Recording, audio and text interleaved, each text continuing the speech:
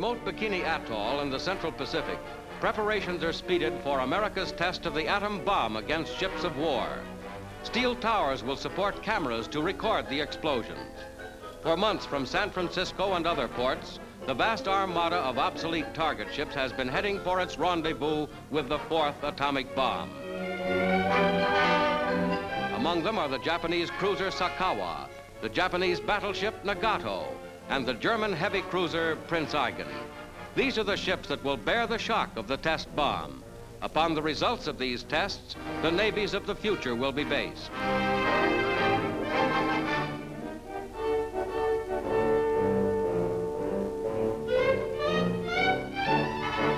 To record the blast pressures, towers for special instruments are made ready. Target ships are loaded with materiel. Bulldozers, jeeps, planes are lashed to the decks, themselves targets on the target ships. On the deck of the famous Shangri-la, flagship for the experiment, pilotless planes rehearse their part in the operation. Guided by radio, 4 of them will fly through the billowing masses of smoke following the atomic blast. Each will carry airtight bags that will scoop up samples of the smoke. The bomb will be dropped from a B-29 Superfortress, piloted perhaps by Colonel Paul Tibbets, who piloted the plane that bombed Hiroshima.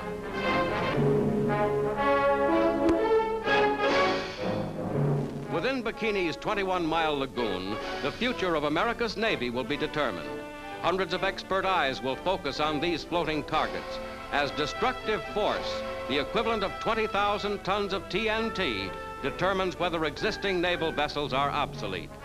Over the exact center of the Navy's most powerful warship types, the bomb will be exploded. The old battleship Nevada will serve as the aiming point. Around it will be arrayed more than a score of ships, concentrated within a circle of 1,000 yards radius. Destroyers, submarines, landing craft, every type of ship. This is a test which the Navy needs to answer many vital questions for the future.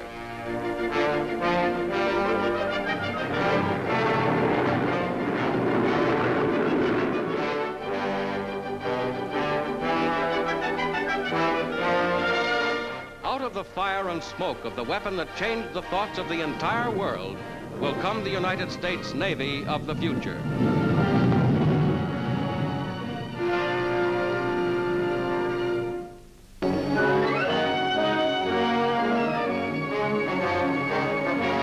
With the possibility of a serious infantile paralysis epidemic, health authorities of the city of San Antonio, Texas, attacked the germ carriers throughout the city.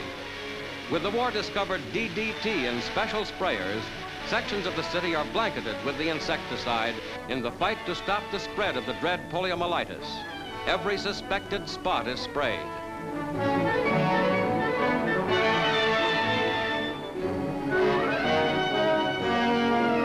Even the streams are disinfected, and in the parks and public places, children are forbidden to gather.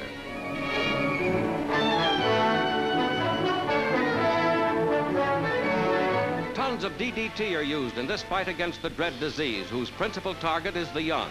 Again, war has contributed one of its discoveries to save life.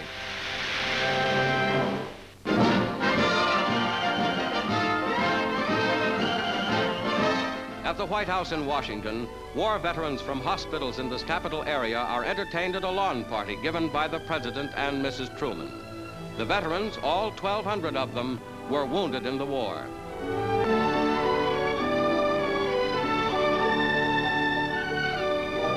Secretary of State Byrnes and other government dignitaries joined the Trumans in the receiving line.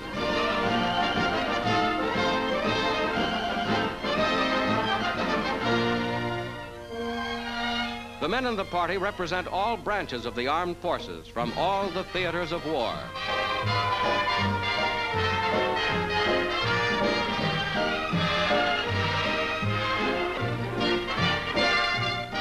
Light refreshments are served as for an hour and a half, the President fulfills the duties as host to heroes of the nation before returning to the complex problems of government.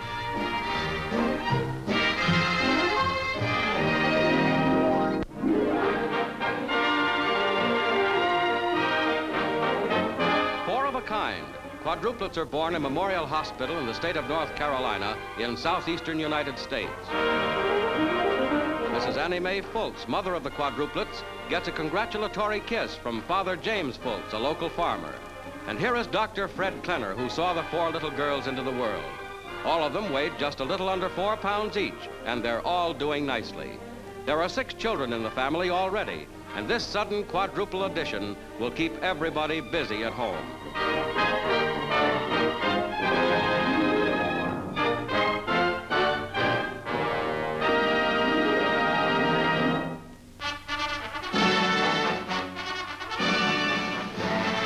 Joe Louis, world heavyweight boxing champion, puts the finishing touches to his training for the championship bout with Billy Conn.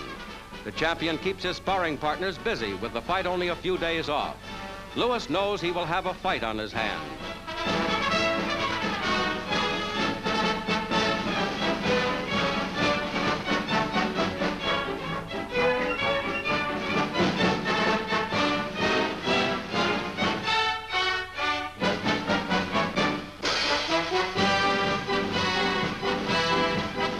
Mike Jacobs, the fight promoter, watches carefully as challenger Billy Conn gets into fighting trim.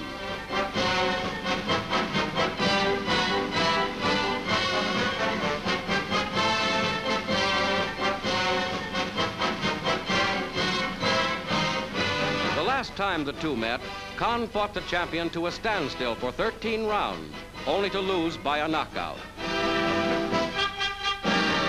Both the fighters are supremely confident as boxing resumes its big-time bouts.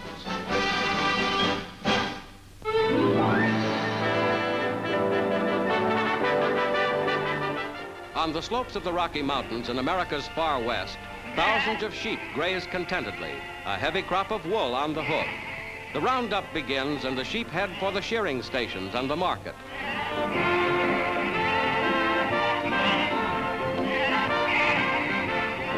Everybody in this Colorado town comes out for the season's leading social event. They come from the farms of the area to watch the sheep shearing contest.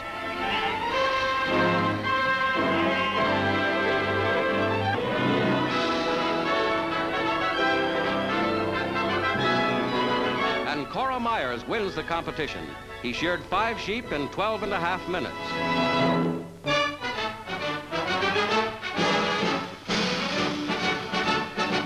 General Dwight D. Eisenhower is greeted in Nanking, China by his former chief, General George Marshall, now United States Ambassador to China. The general's first call is at the home of Generalissimo Chiang Kai-shek. He arrives in China just a year after the German surrender in Europe.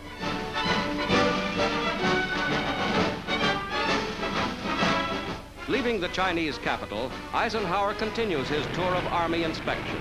At Atsugi Airfield, General MacArthur welcomes him to Japan. During the war, the 2 supreme commanders led millions of men to victory. Now they meet to discuss the problems of the peace. By special train, Eisenhower leaves for a tour of the Japanese islands with the Occupation Army's commander, General Eichelberger. At Kobe, Chief of Staff Eisenhower talks with the soldiers of the occupying forces.